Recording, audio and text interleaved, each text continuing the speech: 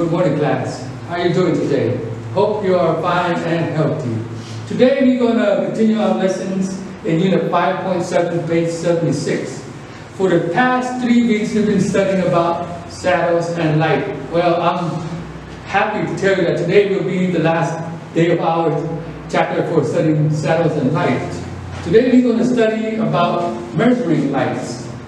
So what is measuring lights? Can you tell me? We know that the word measuring means to measure something to see how long it is or how wide it is, right? But how do we measure light? How do we know the brightness in a room, or how light travels, or how long does light take from one end of time to reach another end of time? Well, we're going to find that out today. So, can you please take out your book and turn to page 78? Have my mark. On page 78, it's entitled How Scientists Measure and Understand Light.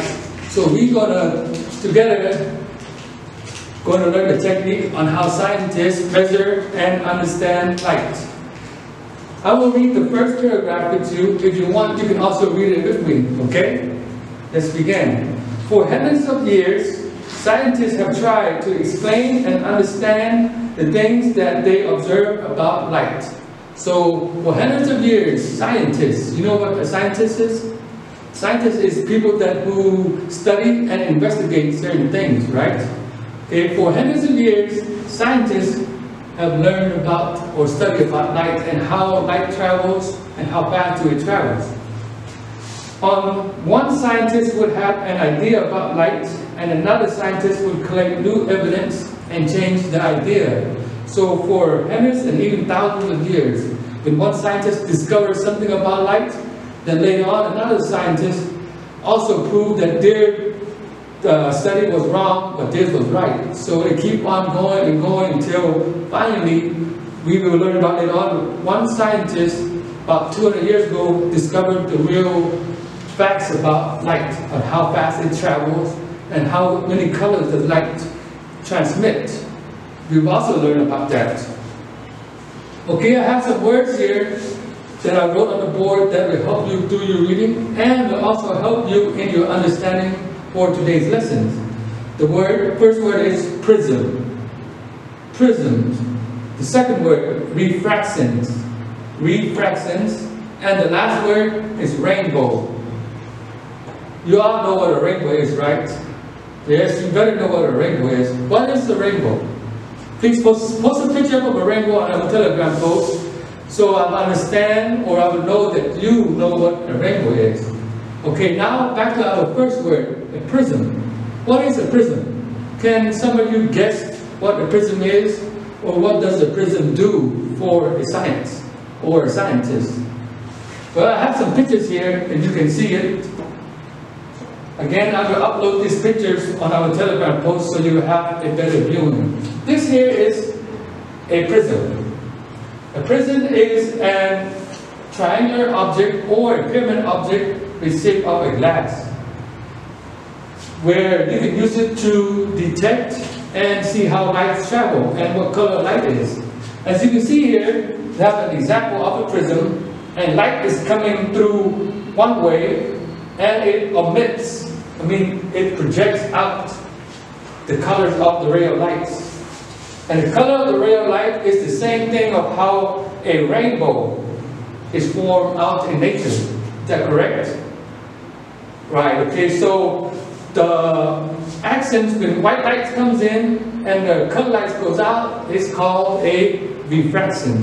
A refraction is light, when light is deflected through a medium. The medium is the object.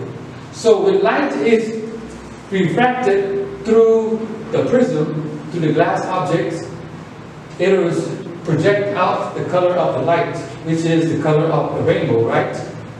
Yes. So a refraction means when light is deflected through a medium. A medium means a pyramid or a glass or any other things. Medium is the stuff or the things that we use.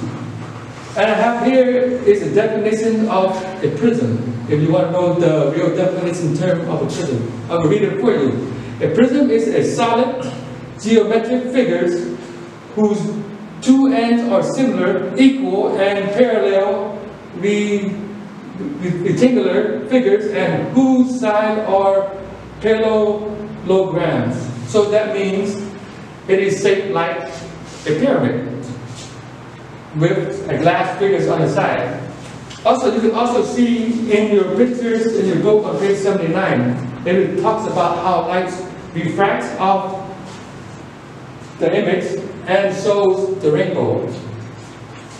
Through your exercise later on in task 1 and task 2, we will discuss more about how the rainbow is formed, how light is refracted through a prism and observed through the rainbow. Okay, continue on with our reading. Rainbows on page 78. You already uploaded some pictures of a rainbow for me. I see that you understand what the rainbow is. So let me ask you these questions. How do you say rainbow in Khmer? You can post something up on our Telegram post with a voice message. Tell me what is the rainbow in Khmer, because I have no clue what it is. So you can tell the teacher or teach the teacher how to say rainbow in Khmer in our Telegram post. Okay, now on to our page 79 in your book. On page 79, I have a brief story about how scientists study and measure light, which is on our term. And they talked about over 950 years ago, just one first scientist from China. That scientist was intrigued about how light from the sun touches the earth. So he did a study about the sunlight and how the rainbow affects the earth. I want you to read page 79, understand how he did his studies, and went onward to three other scientists. Scientist Isaac Newton, have you ever heard of him? And also, there's another scientist on here where he studied the light, but on his facts was the main fact that we are studying about light now. I want you to read about the Chinese scientist and Isaac Newton, how they study of light touches us or gives us the understanding of light today. And after you read your text on page 79, I want you to answer these questions. This will be your first task. So for your first task in your learner's book, I want you to answer these three questions on page 79. The first question is a reader for you. Name two scientists who thought that rainbow was caused by its reflections or refractions. Name two. And the second question is, what did Newton use to obtain new evidence about how rainbow forms? Again, when you answer these questions, I want you to answer it in a complete sentence, okay? Don't just give me a yes or no answer. Explain why Newton's investigation about light affects us today. And the second question for task 1. Now in your workbook, I want you to answer the question on page 44 and 45. Again, on page 44 and 45, I have some more reading about prisms and how we measure lights. I will explain to you more of this on our second video, but for this task, I want you to read it and do the question, and we will discuss about measuring light on our Telegram post, or we can go to Zoom and we can have more discussions on here. Okay? For this first task, you will have 40 minutes to complete your task. Once you complete your task, please send it to our, well, we can send it out to our personal Telegram group so all your classmates can see you, right? So they will know that you did your assignments and exercise. Remember, no two answers can be the same, because every answer is your own answers. Okay, class? See you in our second video.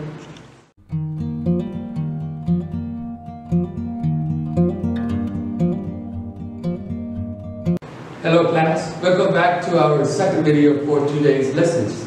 So how did you enjoy learning about light? And how did you understand on the way that scientists measure light? Some of you have posted up some real good example of how you measure light, but most of you just copy the text from the book.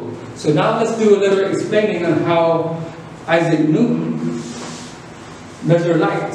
Can you please turn your book to page 79 and we will discuss page 79 together.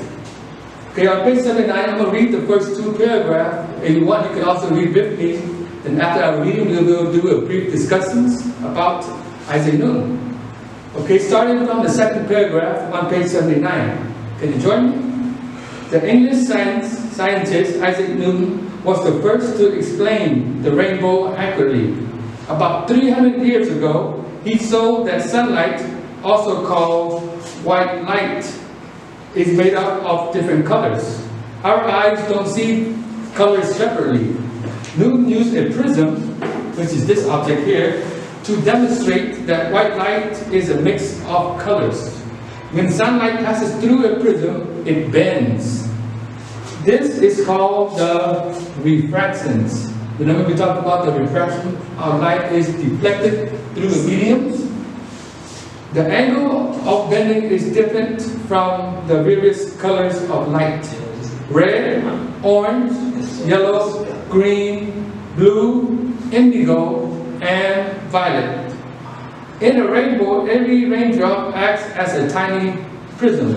The sun shines through the rainbow, then it raindrops and light is refracted, giving a rainbow.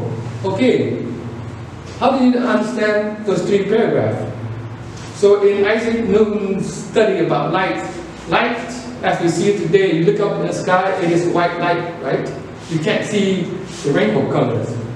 But if it went through a prism, a glass, and it refracted, the white light refracted out through the prism, you will see all the colors of the light, right? Just like the example of a rainbow. How is rainbow is formed? When it's raining outside or mist outside, and through Isaac Newton's scientific studies, he said, through each raindrop in the sky, it acts like a prism. So every raindrop that falls, drop in the sky, when the sunlight hit the raindrop, it acts like a prism, so it projects all the colors of light. That is what Isaac Newton's study was about, and it has shown that his study was accurate and his study was a fact. Because light itself is not white light. It refracted through a prism. A prism can be, as he studied, the raindrop, or a magnetic material like this pyramid, or a glass, a 3D objects. So thank you for submitting some of your first tasks on how the measurement of light was taken place by Isaac Newton, even from the Chinese scientist, Seng Ko. Okay, now on to your second task for this video. The second task, I want you to answer the questions in your challenge book on page 48 and 49. I have mine marked. Let me see if I can find the page. 48 and 49.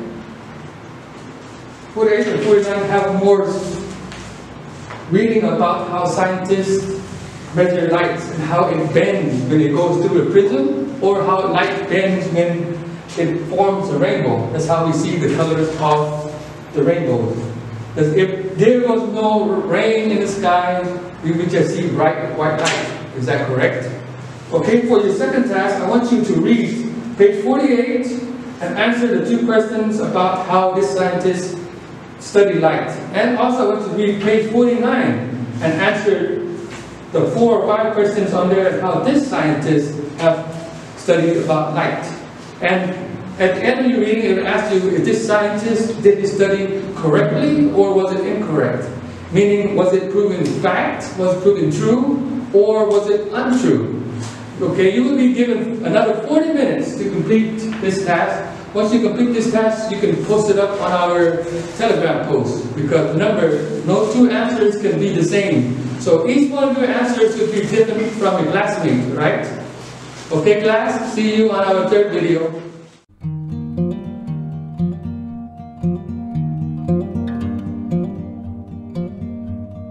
Hello, welcome back to our third and final video for today's lessons. So how did you enjoy learning about light, especially the scientific form about measuring light?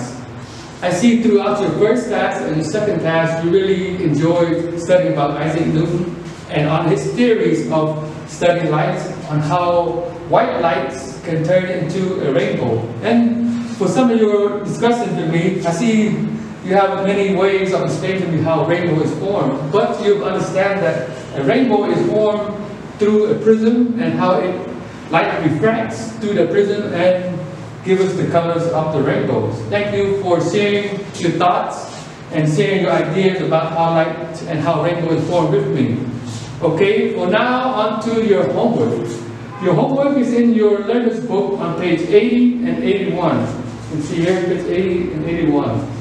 But the work on page 80 and 81 is an overview of Unit 5. So this is the last page on Unit 5. So to answer your homework, you have to review all of the units from Unit 5. So that means you have to review the past 3 or 4 weeks of our study lessons, of our homework, and maybe of our videos. But most importantly, you will overview the whole Unit 5 book starting from page 66. Starting from page 66 all the way to page 80. You will have to review all that and answer the questions on page 80 and 81. Because the homework is the end of Unit 5 about shadows and light. We have discussed many subjects and many titles about shadow and light, about creating the puppet shows, to how shadow is formed and which direction lights travel. And now we are at the end of learning how to measure lights. And I've seen that you have come to good conclusions on measuring lights. Okay, again, this is your homework. You will have 1 whole week to submit me your homework. Remember, class, it is important to turn in your homework and turn in your assignments to me because our term is almost coming up to an end and you will have midterms. And all your homework scores and your assignment scores will be a part of your total score. So it is important to set in your task, okay? Okay, class, until we see each other again next week, be safe, stay healthy, and goodbye.